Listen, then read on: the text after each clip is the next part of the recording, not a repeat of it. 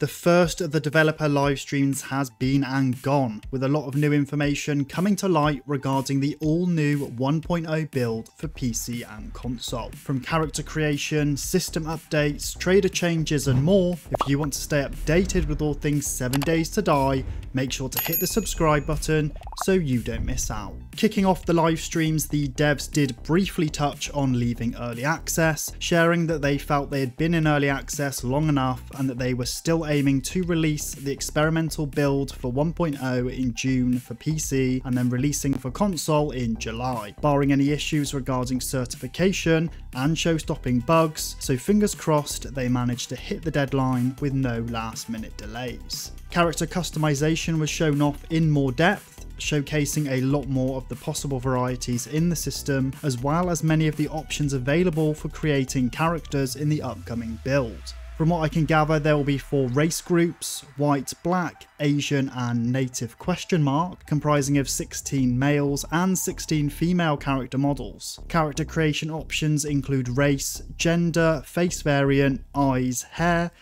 colour and facial hair, with lockable attributes so you can further control the included randomised toggle too. Richard wasn't sure, but he also suggested there would be anywhere between 20 and 32 different eye variants that will also utilise a new blinking animation as well as a gaze system, influencing the direction of focus for eyes, such as looking in the direction of nearby players and objects. The devs also briefly described a new hair smashing system that would work to blend hairstyles more seamlessly with headgear and helmets, allowing for some styles to show beneath and below these wearable items.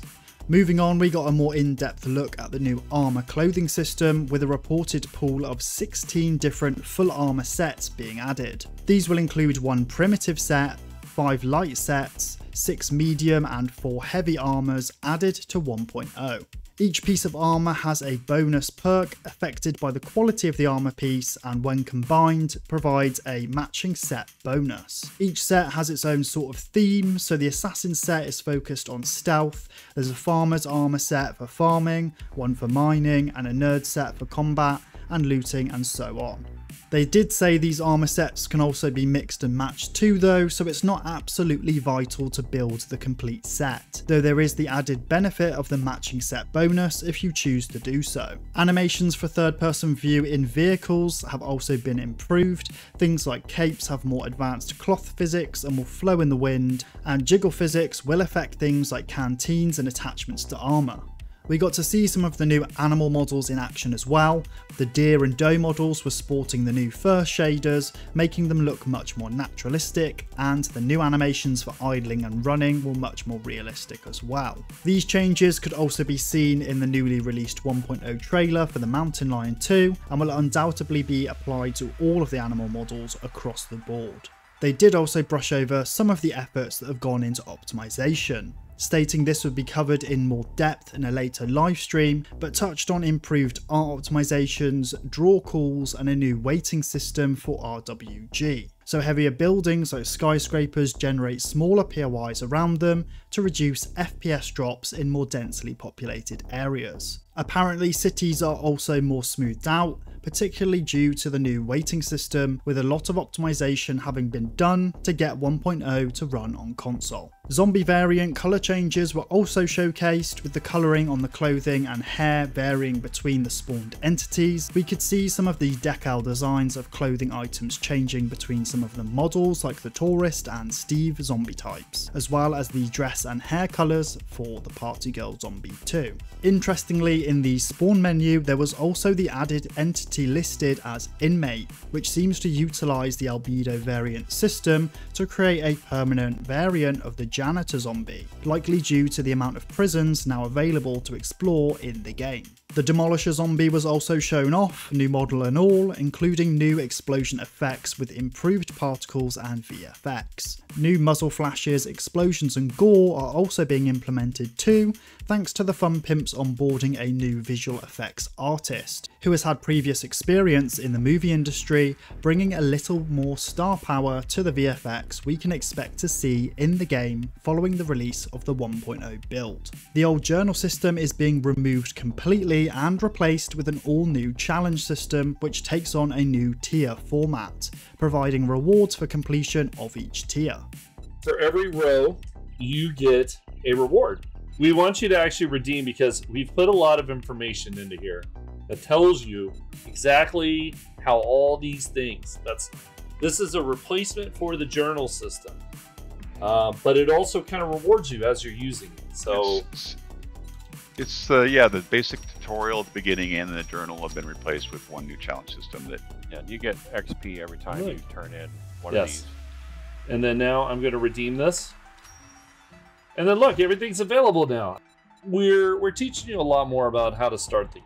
New player chests are also being added, costing just 10 wood for the base level version to craft, and that can be upgraded through material tiers like iron and steel, expanding the storage capacity of the containers with each upgrade. Items are persistent when upgrading, so items don't need to be emptied out in fear of losing them when upgrading the containers either, streamlining inventory management and saving us time managing our storage facilities. Crop models are also being updated, swapping in new higher detail 3D sprites in place of the older 2D crop models.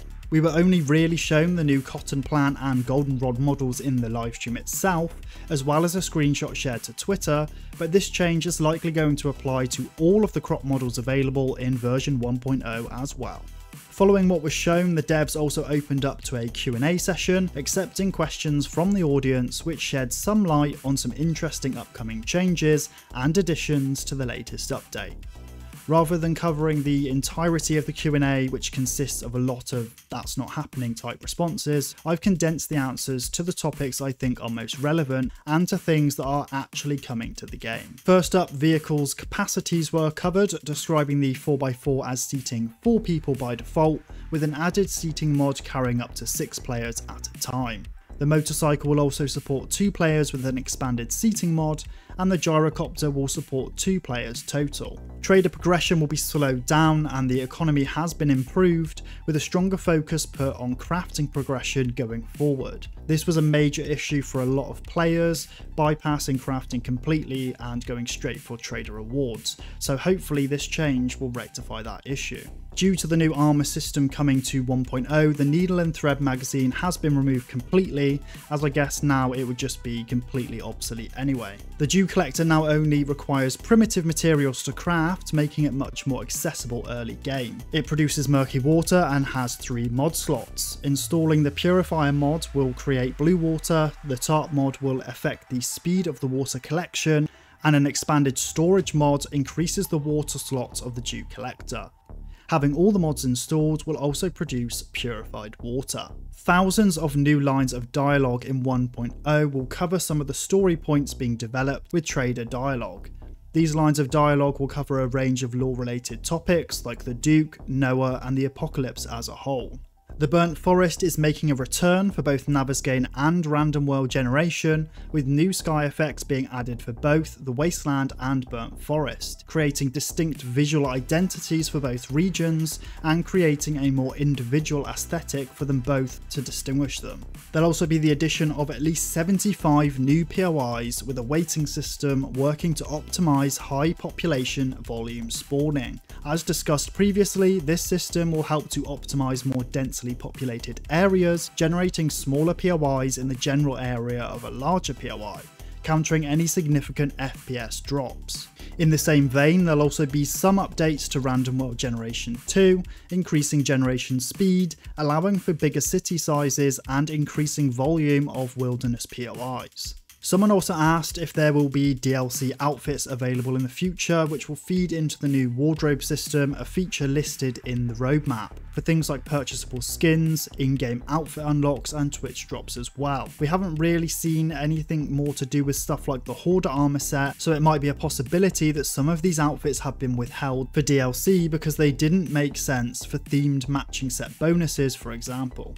Interestingly, they also touched on the idea that they'd like to eventually add in some more boss type enemies, likely similar to the Grace enemy type already present in the game, though this isn't something that's actively in development right now, though this is definitely an interesting idea for the future. That's about it for this developer livestream, with more on the way very soon. Be sure to let me know what you think of all the upcoming changes in the comments below, leave a like and make sure to hit the subscribe button to stay updated with all things 7 Days to Die, so you don't miss out on what comes next. If you enjoyed this video, why not check out one of my other videos on screen now.